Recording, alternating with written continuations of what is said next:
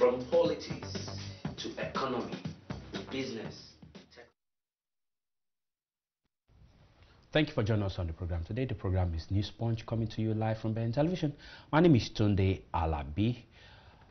Today, this Wednesday, the presidency made an announcement reacting to the different anti-corruption issues going on in the country. That's today, this Wednesday, on the 19th of April 2017. The presidency issued a statement announcing the suspension of the secretary to the government of the Federation, Babashi, and of course announcing the suspension of the Director General of the National Intelligence Agency, Mr. Oke, from their different offices, with the intention of carrying out deep investigation into the different allegations against these individuals. You will remember that Mr. Babashi was accused of spending a huge amount of money on that involves the presidential initiatives on the displaced people affected by Boko Haram's insurgency in the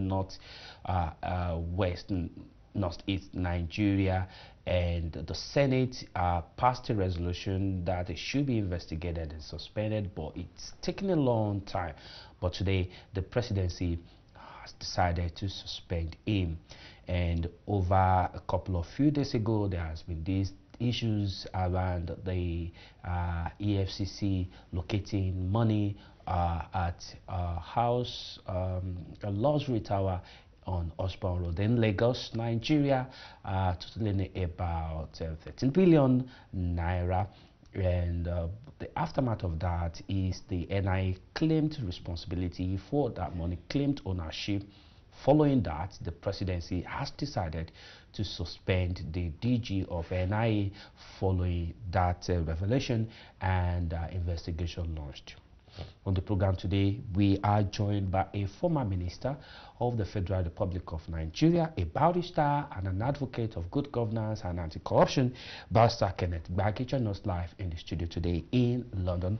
Barrister, thank you for joining us on the program today, sir. Thank you very much. So far, there has been different types of information and discoveries, announcement by the anti-graft agency in Nigeria. When you hear some of this information, what are your thoughts? To put it this way,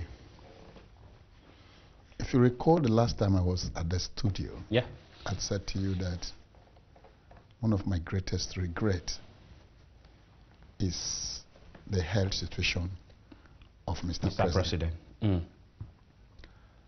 I had expected a faster resolution to a number of issues than what we are now seeing. The suspension of the DGNIA is long overdue, and in any case, long overdue. Long overdue. Just like the but case. One would have thought nothing. The DGNIA has done nothing wrong until this very recent revelation. Why did you say long overdue? You see, those of you from the public world, you have this misgiving, thinking that politicians are the problems of the country. But strongly, it's not true. I pride myself as a politician, and I'll remain one for the rest of my life. But having said so, nothing would a minister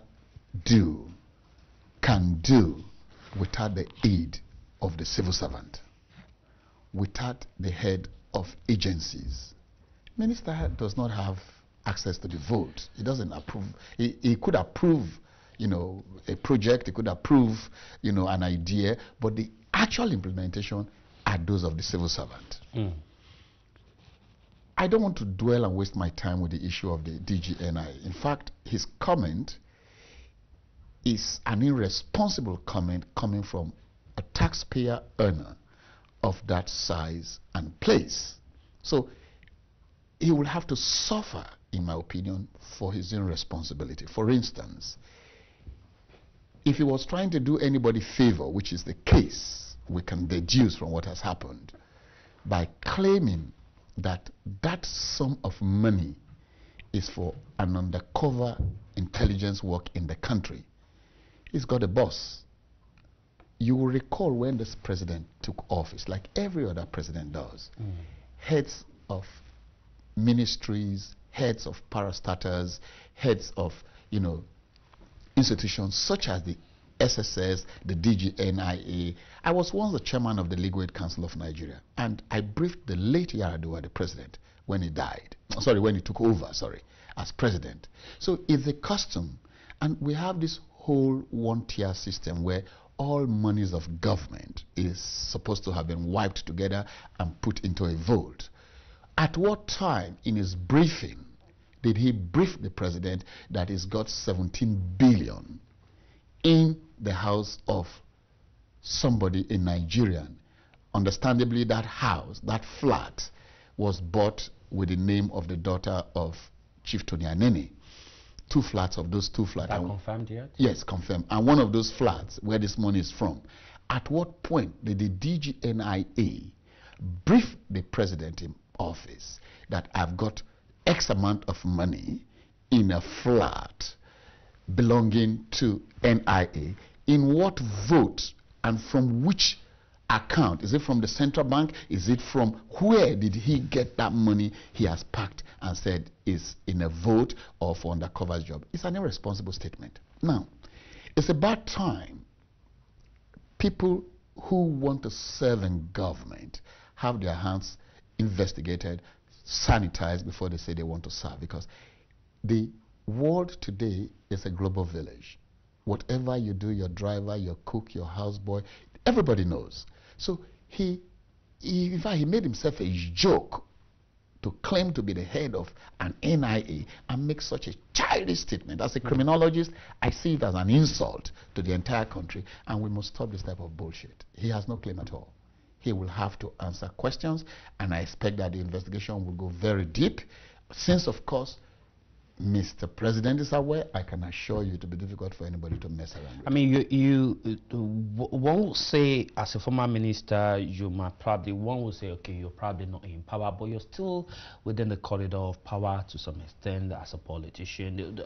You just said, contrary to what we have heard, that those two flats belong to the daughters of Chief Anene. No, I said the flats were bought in that name. But the information we have actually heard was that they belong to Amechi, 7A, 7B. You see, let me tell you something. A lot of stories, I've just used the word, they have been bought in that name. Okay. In that name. In that name. Do not forget the entire situation of the ownership of that flat was under wrap and investigation as well with the previous EFCC government of Jonathan.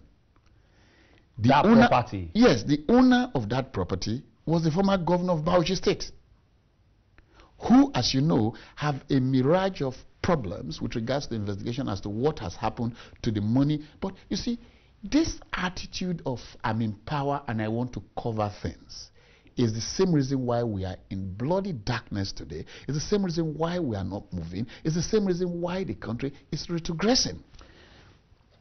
They were investigating this man.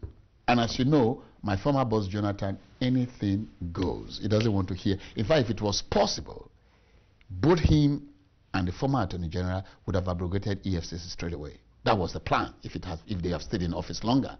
So the question is, it is not whether or not, where did the man stock the money with which that towers was built? The allegation was that he said he borrowed money from the bank. How much did he give to the bank? Where did he get the money to give to the bank? This whole nonsense. He claimed to a bank repossessed the property and sold and gave him 2 flats. All of those, don't forget the man too was the bank managing director. All of those were crooked arrangement. This whole issue of taking the Nigerian vote as a personal property when you have access to it is the reason why there is inevitably going to be a problem in the country. We must have to check. Once you say you are in government, What you have technically said is that you are open for check. You are open for anybody. You see, if you talk about the money in question that has been seen in that flat, it's nothing, absolutely nothing, compared to the money you have that has not been discovered. You have 500 million times more of such money in homes. Look, the governors, ministers, DGNIA, DGSSS, look, these people have, where do Nigerians bother to find out where is the vote? We make a vote every year, and at the end of the year, that money is gone. Nothing to show for it. Yeah, it's somewhere. And one of the things that has been done that is fantastic in Nigeria, except that the DGSSS now must sit up and use it. Whoever is the chairman of EFCC must sit up and use it, is the BVM.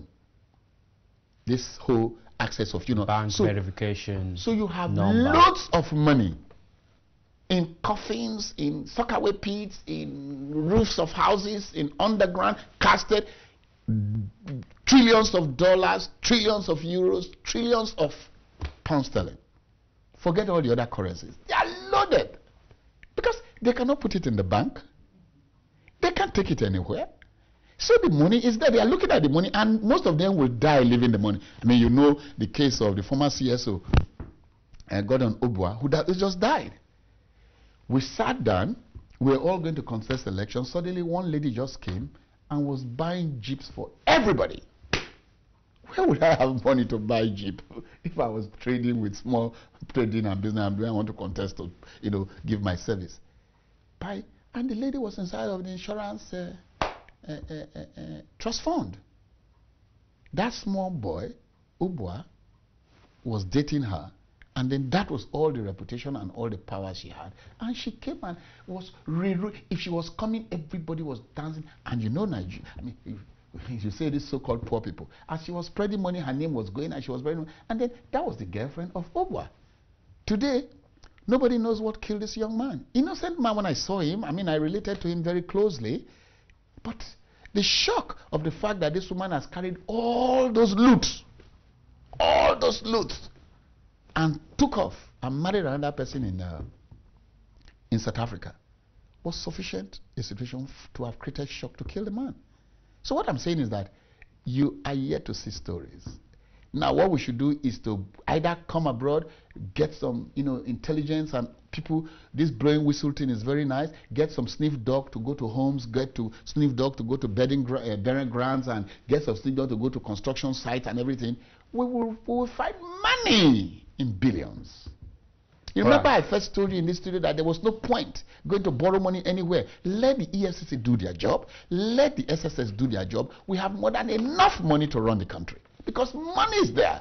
These people were just carrying this whole money and stocking them in warehouses, irresponsibly. So I'm saying, let's be calm about it. Let's pray for the health of this man to improve. At least do the duties for which he has asked Nigeria for their vote. And let's see how we're going to go. But I'm saying that, my God, there's a lot of money dogged away. Look, a lot of countries are living. Ghana is surviving because of Nigerian money, stolen money. China, Lebanon. There are people whose business alone, either Britain, American, Lebanese, or what have you, just coming to carry money from Nigeria to go and keep outside. And in any case, it is not easy. If they don't know the job, let them come to professionals to teach them. It is not easy. It's not difficult, rather, to trace money anymore, because every money that comes to government by way of a document. Today you cannot take the money anywhere without it being traced. So it is a lot easier. The agencies must now use the apparatus that has been put in place to make sure that the country is better. Like I said to the former president Obasanjo, we succeeded. Second part of Obasanjo's government, because I was involved and I had a lot of discussions with him. What did they do? We got the EFCC then to make sure, to make sure that monies that are given to states actually goes to what's, improving the state, as it were. To that extent, you now saw governors awarding road contracts, awarding road contracts to homes and areas that, because they need to award the contract for them to, even if they want to steal, for them to be able to siphon the money. But most importantly, my grouse is that I do not want to agree that because we are politicians, the greatest names that Nigeria ever had, people like Sardauna, people like Okpara, people like Zik, people like Awolowo, those are politicians. So we will not agree, those of us who have clean records, who have nothing, no skeleton in our box, who are blemishless, to say so, for us to be all rubbished, to say, oh, politicians are all. I don't want to hear that. And I will fight it every day to say, look, there are politicians and there are persons who masquerade themselves as politicians, but in truth and indeed, they are criminals. So these are the ones that are playing out right now. All right. I've been talking with the former Minister of State for Education, an industrialist, an attorney, and a politician, Olorogun Kenneth Gbagi, barrister, joining us live in the studio. Let me just quickly apologize for the use of word. Yeah, I mean, sometimes here we have passionate expression here. We do apologize for that. However, it's a no hold bar discussion. You'll be allowed to call into the studio and also join our discussion. Barrister, let me ask you. I mean, you were in the Jonathan government. You just refer to him as your boss. Yeah, he was my boss. And that administration has been accused as one of the most corrupt administration Nigeria has ever had. And you are in that government. I was. Partly you were in that government. Partly in that government. I'm putting it to you, sir. Oh, sorry. Make a defense. As I've said, it is a shame. It is a shame. It is indeed a shame. What happened in that government, I will break it into folds. Do not forget that my former boss, once a boss is always a boss, my former boss, Jonathan, inherited a sudden governance at the demise of a man I claim a very great Nigerian. He would have done wonders because we had cause to meet. Then I was not a minister. In fact, he had wanted me to come as a minister when I met him as then the chairman of the Legal Aid Council with what I did with all the prisons in the country. But having said so, Jonathan government was a government of persons from different divide, you know. I was prevailed upon to be a minister. I rejected it. I mean, records are there to prove it. I rejected it. And in fact, Jonathan government is not the first government that attempted to make me minister. Obasanjo did. And then I finally went and took that poor man's job of Legal Aid Council, going to prisons to decongest prisons and doing some work. But what happened after the election that gave Jonathan a full term? The government that I ran was a one-year minister government of that interregnum. That was the government where I was the minister for education. And at the end of the election, we all did what we could do individually and all of those. And Jonathan came back as a president. At that point, Jonathan decided who he wanted. And so you find the likes of people like Ajimogobia, for instance, you know, myself, a couple of us. If you go back and check those ministers that did not come back. You didn't come back? I didn't come back. You didn't make the second term? No. Jonathan had asked me to proceed as ambassador. I mean, after that election, he had said, proceed as ambassador. But of course, I wouldn't leave my empire to go and become an ambassador anywhere. I mean, to do what? Drink wine and drive a Mercedes-Benz with 3 staff. Today I have over 400 staff. I mean, I wouldn't do that. However, if you check those people who didn't come back, in my opinion, those were the best of cream of that administration. those were the people who told Jonathan the things that he wouldn't like to hear. Those are the kind of people who believe that the country, you do not need to frisk the country for you to be a great person. So those crops of ministers that did not come back after that election of 2011 are great people, and I have my greatest respect, and I'm in touch with all of them till tomorrow. What was the greatest undoing of former President Jonathan? You see, first and foremost, Jonathan is the cause of his own problem. Jonathan himself is the cause of his own problem. And I say to Nigerians that they have heard nothing, they have seen nothing. More is yet to come. I served that administration as a criminologist, and I can tell you, it is with grace of God, and I thank God that I didn't come back. I'm very pleased. I saw it, and thank God I didn't come back. And I'm a happier person for it. You have heard nothing. Jonathan is the architect of his own issues. That I can tell you. If I were to sit one-to-one with Jonathan, or I'm to talk about that government, it would be unfortunate. But as a former minister with oath of secrecy, I like to say did and leave the rest. But I say that Nigeria, like the death of Obua, you are going to hear more things about it. You are going to hear the figures. The wife has started talking. Jonathan issue is here to be discussed. And Nigeria is here to know the truth about what took place in that government. So saying that that government is the most corrupt government, there are politicians, there are ministers in that government who did the first tenure of the 1 year that was left before the election that didn't come back. Even though they served in that government, they cannot be buried as one of those criminals who had looted the treasury of the country and who had participated.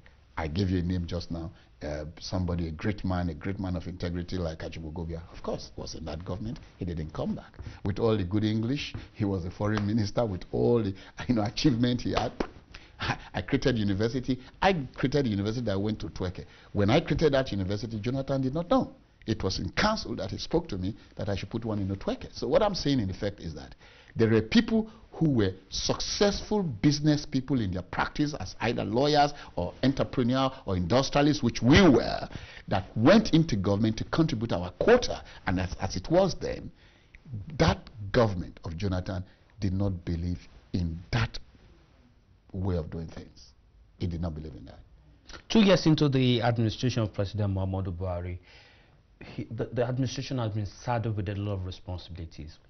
With the tweet today announcing the suspension of David Lawal Babashidi, one of the most powerful individuals in his administration, people have said that was long overdue. What was Mr. President waiting for before now? You see, please. Can I put you on hold? Let me quickly take this call, then you go back to that question. Tony, thank you for joining us on the program today. Good evening, Tony. Please, can I speak with, yeah. Are you hearing me now? I can hear you, Tony. Go ahead. Yes, I'm listening. And Tony, by the way, where are you calling from? Thanks a lot. Where are you calling from? I'm calling from London here. Thank you. Go ahead and make your point. Yes, I'm listening. Can I ask... just talk to me. Don't worry. Just talk to me. Go ahead. Talk to me. Yes, one of the things that, from hearing from what he said, hello? Tony, turn down the volume of your TV set, mute your TV set, and talk straight to your handset. Yes. Okay. Hello? Are you hearing me now? Yes. Okay. Why is it that people like a barrister Gbagi, when they are in the office, or why is it that when they see things going wrong, they don't point it out, they don't speak out until when things get worse? What stops them anytime, or those in government? What stops them when they see things going wrong? All right, thank you so much, Tony. I'm going to put that question straight to him. Thanks a lot, Tony. Thank you for your question. Plus the question I asked you, 2 years into this administration, why now suspending Baba Shilawa despite the call for a suspension, investigation by the Senate? Plus the question asked by Tony, you can decide which one you want to take first. When you were in power, in government, politician, things were going on, why did you talk then? Tony, many thanks with your question. I think it will do you a world of good if you Google me. There is no time in the last 30 years of my life I have remained silent as to what is going on negatively in any government. No time. So if you bother to Google me, either right away or before, you see how I fought from the military days, making sure I say what my mind is, because unless you are a criminal, what is going on in the country is very offensive. But coming back to the suspension, if you recall the last time I was in this environment, I had lamented a very painful situation of the health of the president. You should pray never to be sick. Some of you who had gone through, operations or gone into health situations or challenges, the man wants to move. The man wants to kick. Nigeria is a funny country where you'll be surprised how many people are praying spiritually to make sure that the man does not even come to the office. You'll be surprised how many people are praying for him not to wake up the next morning because of their criminal act. Just as you find some other people who wants him there for what he will do for the country. Now, it's like for what they will benefit. No, it's a two-pronged attack. Some people for what they will benefit, some people why they want to look up to him to see a great president to run a country. It's like the police science. I'm a criminologist, for instance. When we did that science, the study was that if you see the siren, in London it's very prevalent, you see all these siren vehicles going around in the street, not necessarily pursuing anybody. That is the science of omnipresence. It works two ways. You see those sirens. Those who are criminal-minded, they are scared to act because they hear that noise. So in their subconscious, they say, oh, the policeman is around. So they don't want to act. Just as it does for the persons that are,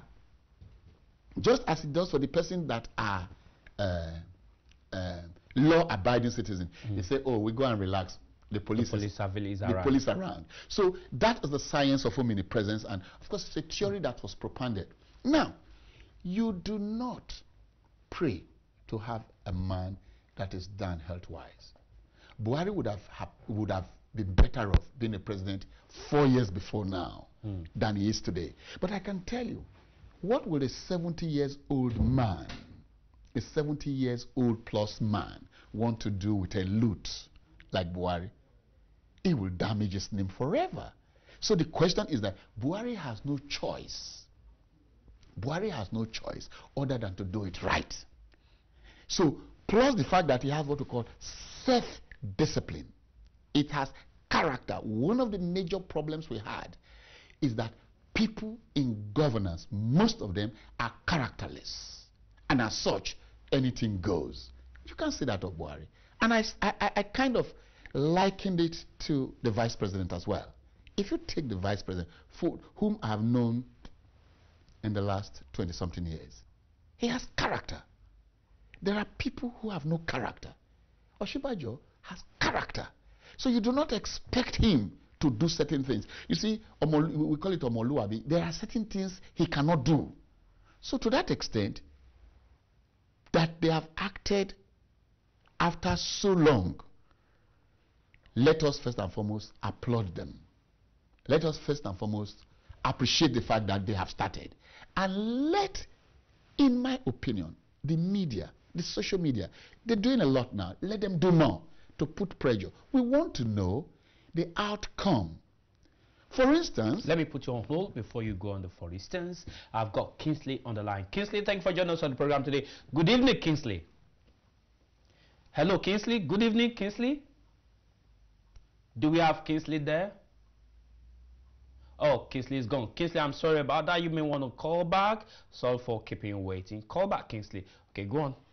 For instance? For instance, Yesterday, it was a situation of no action. Today, there's action. So let the media, I still hold the media responsible for the backwardness of the situation we have in the country.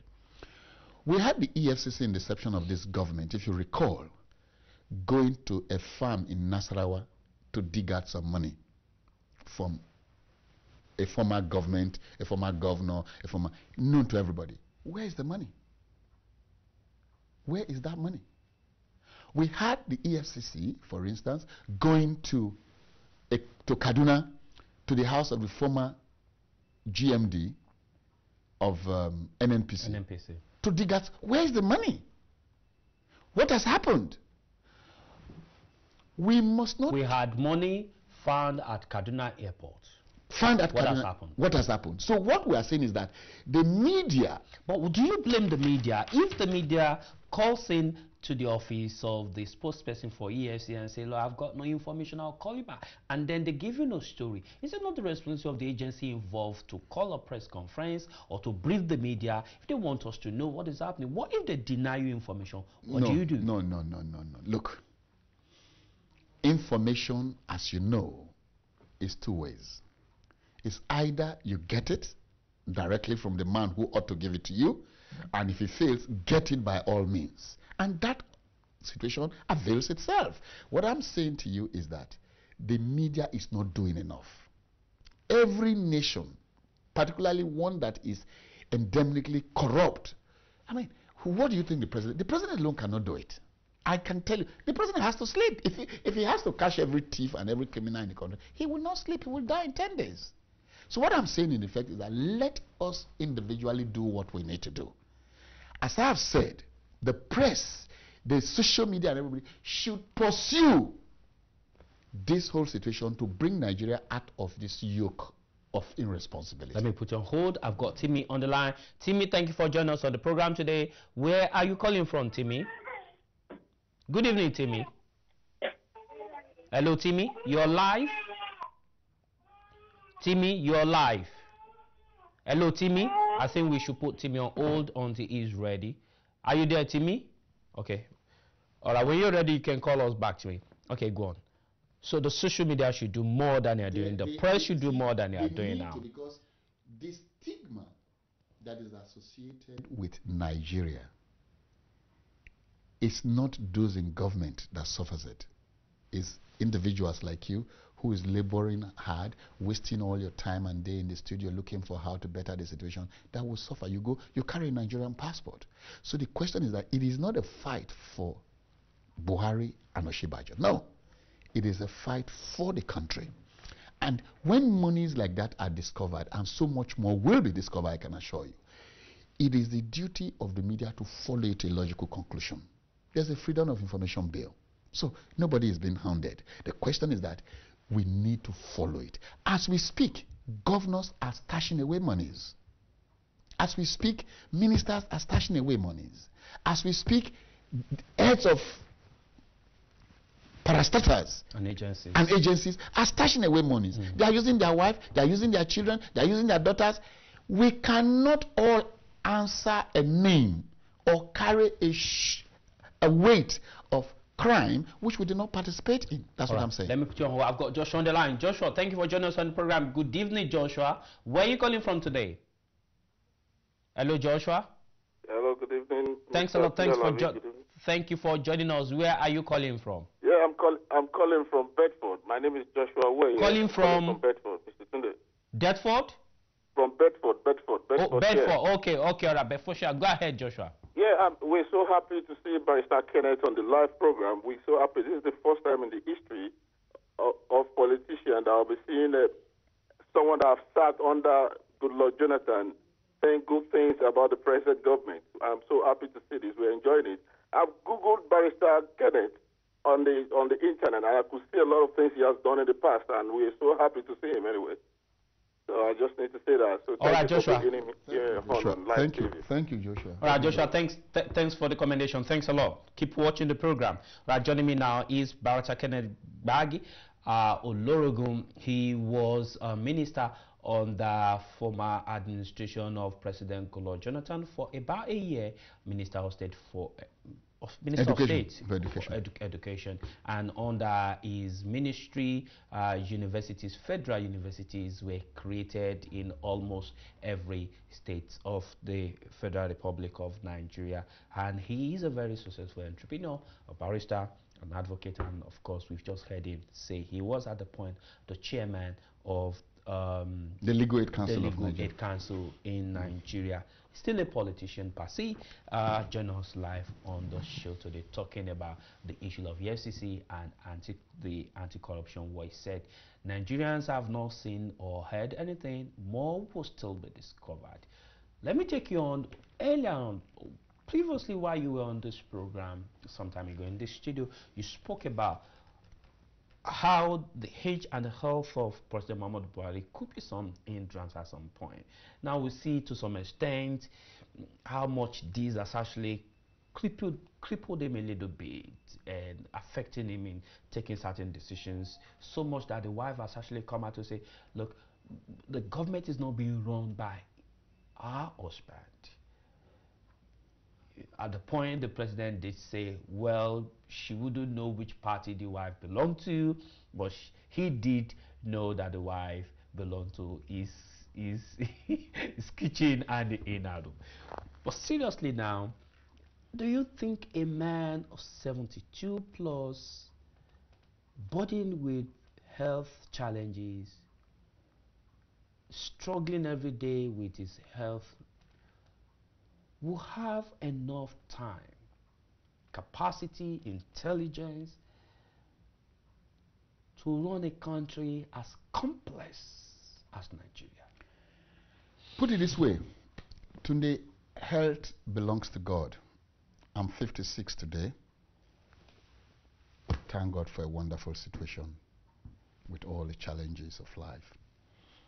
We've seen presidents all over the world. How old is Trump, if you remember? How old is the President Mentua? How old is...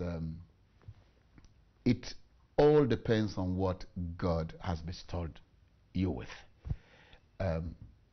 For as long as he believes that he's strong enough to discharge his responsibilities, which I think there's a nice cooperation between him and the vice president, if you ask me. And I think there's a synergy.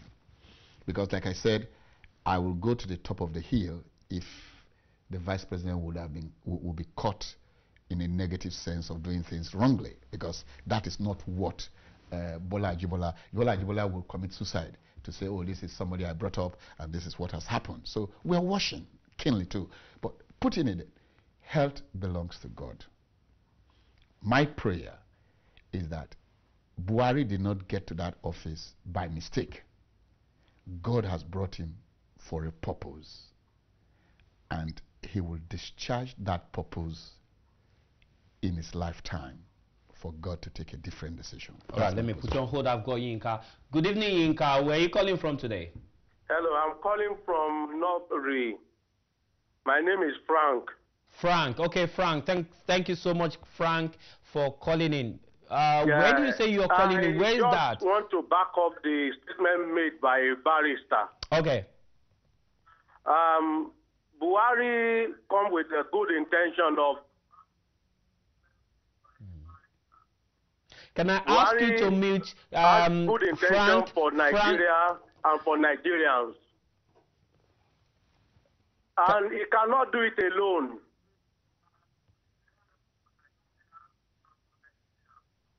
Frank, you need to mute your TV. Frank, you need to mute your TV. You need to pause, mute, or slow down, turn down the volume of your TV. Just talk straight. Okay. Talk straight to your handset.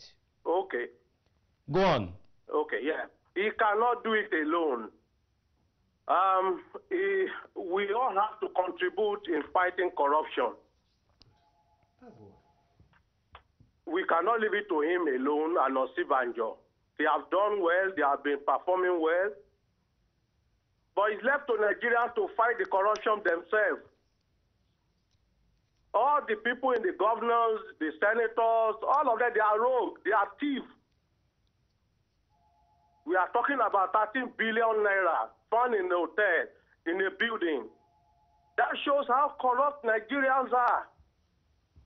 So we can't leave it to Buhari and Osibanjo alone. We'll all have to fight the corruption together. Frank, would you say all Nigerian politicians are corrupt? Not really, but 95 to 97% are corrupt. All the people in the Senate House are thieves.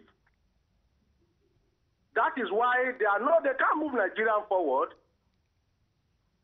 All right, thank you, Frank. Frank, thanks a lot. Thanks for your contribution. I mean, Frank will say that 95% of Nigerian politicians are corrupt. Say all of them in the National Assembly are corrupt. But can I put it to you? Why do you think Nigerian politicians are corrupt? Why do they stash away money? You see, put it this way. I said to you a while ago that this president has character, balanced ego. Can we just do a generic analysis? Yeah, that's what I'm doing. Why politicians I'm going there. Are greedy with money and corrupt. I'm going there, Tunde. I started with the president. I went to the vice president, and I likened the both of them to say the vice president has character, he has integrity, plus the fact that he's a lawyer, so in fact he has a big burden on himself not to fall. You get what you want. I contested governorship election in 1999 because I'm not a crook. I don't intend to go there to amass wealth. I was a minister. When I was a minister, I said everything I needed to say. I said it to Jonathan. I told Jonathan, if you go back to history, I said after I left the cabinet, when election was going to come 8 months before the election, I made a world press conference that Jonathan cannot win election again in Nigeria except the miracle of God. The fact here is that who appoints a senator? You get one crook that is a governor, for instance.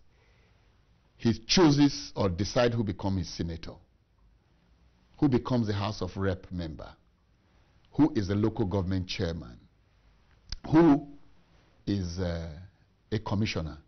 So members of the House of Assembly. All of those. Not necessarily because they merited, not because they have done what it takes. Everybody is looking for a stooge. You see the president picking a man like Oshibajo. Of course, he wouldn't have expected Oshibajo to be a stooge to him. It's not possible, I can tell you that. It's not possible. So, how do you sanitize the system? I'm going to talk to Oshibajo and the president when I go back, by whatever means. One of the greatest things they must do immediately to stem this problem is to credit the accounts of local government that has been misappropriated. Local government no longer, we have 3 tiers of government as it were by constitution. Today, the local government has been completely decimated. Completely. So, but for the health of the president, I expect that himself and Oshibajo, one of the first things they must do is to pay local government money directly to their accounts. So we have people to look up to. People who cannot look at the state, they are local. Let them go back and fight with their local government chairman as to what has happened to the money you have brought, to the money that has been, assigned to us. You see, we must run government. The only reason is not that, there are criminal-minded people all over the world. In Britain. I'm sorry, I need to put you on hold because you've got a lot of calls coming in this afternoon. We've got Adams on the line. Adams, thank you for waiting. Good evening, Adams. Good evening, Adams. Are you there? Oh, I'm sorry, guys. I'm sorry for keeping you waiting. Once this calls comes in, I just need to. Fine. Because you've got calls coming in. Between you and I, when we took over government, like I said, the day I created those 12 universities, whatever game they played, 9 of those universities were going to the north. The people out of 12, 9 to yes, 9 to Kitty. 9 was going to the north. 3 were coming to the south, because at that time, those were the only states in the federation that had no university. And my decision was, if Nigeria has become a cash and country, I will share the money every day. Some states that did not have were states that did not have power and connections. So, Ekiti, Ebonyi, Bayelsa and Benue were the, no, Benue is for the north. So, Ekiti, Bayelsa and Benue were the universities in the south, part of Nigeria that didn't have Federal university. What I appropriated was to create 12 universities, which was left, 14 polytechnic, which was not done, and 16 colleges of education as we speak. We've done the first tranche of 12 university. The other 2 tranches of polytechnic and colleges of education have not been done. I'm going to talk to the minister when I go back, one of my plans. What I'm saying is that people should run and go. Once you see yourself in government, you are not supposed to go there to line up your pockets. That's why they cannot talk. That's why I see all of them, they all have skeleton in their boxes. We must investigate. I hear without any facts. Why? Because this whole thing happened whilst I was still in the UK. I'll get to know about it. That the issue of Amechi, for instance, not to support Amechi, was that it was all coined to say it's Amechi's money. For instance, if it's Amechi money, bring Amechi to the square. I'm talking about that money that was discovered. But I hear too that the DG NIA was told to return favor by accepting the money as being his money. But where he criminally incriminated himself was the fact that who did he brief? Did he brief the president? Did he brief the DGSSS? Who did he tell that such an amount of money capable of importing ammunition to cause disaffection in the country is stored in a house, not in the bank processes? So, you see, what I'm saying in effect is that we need to check this whole system back. And the only responsibility Buhari and Oshibajo will bequeath to Nigeria is to try to make sure, because the problem are a mirage, they are so plenty, but make sure they start somewhere. Give local government back their money instead of giving it to the governors. 2, make sure that the electioneering process is right. 3, make sure that not one godfather sitting down and picking people to House of Assembly, to the Senate, and as it is now, let people of integrity, people of character emerge by the process. Still on why there's huge corruption among politicians in Nigeria. You mentioned the process of the electioneering process in the country. It is no story that Nigeria's democracy, election, or electioneering processes are one of the most expensive in the world. Could that be one of the reasons why politicians stash huge amount of money? Because from the process, from the moment you want to go through primaries, you pay money. You say both Professor Shibanjo and MB President Bebo are people of character. But even the process of emerging as the presidential candidate of the party, there are stories of foreign currencies exchanging hands. Yes. Talk less of at the party primary level, at election level, and this press down. So if politicians know that is an expensive process, wouldn't that be enough reason why they stash cash away? No. Between you and I, that's what I've said. They have now emerged through this ugly and embarrassing situation, as it were.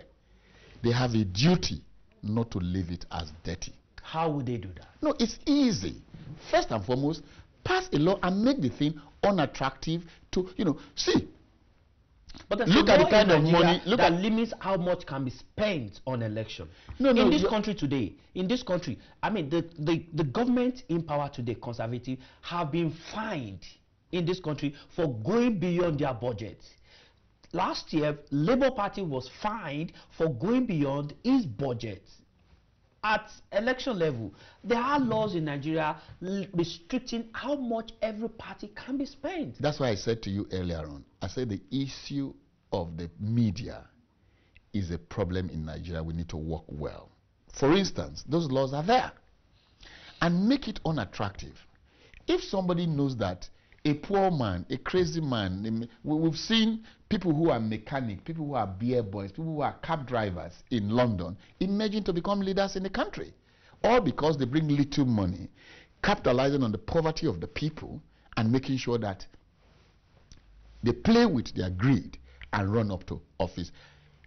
Another serious situation we have, apart from dealing, make it unattractive. If I've made my wealth, I've made my money by hard work, I've been able to go to my farm to earn money, I go to sell product, I go to do manufacturing, and I want to go and contribute to governance.